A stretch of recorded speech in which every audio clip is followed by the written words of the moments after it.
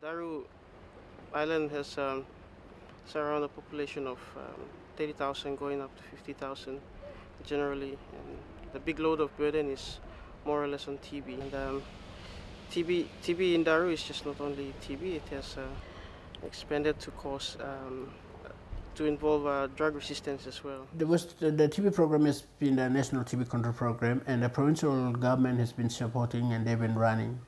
But after this arrangement through the AusAID program, they have boosted the capacity building in terms of human resources, infrastructure, transport assistance that has been given, and all these things are incorporated into the main existing system like Daru General Hospital, provincial health, and so forth. So we are all working in collaboration to see that TB program is up and running the way it should be running.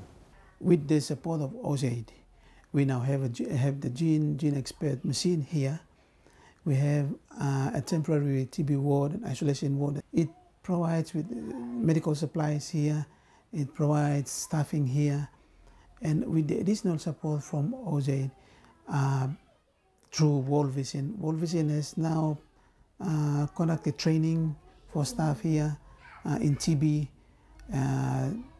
trained health workers, community supporters to be able to monitor patients take their treatment, and that has really helped in this the catchment area here.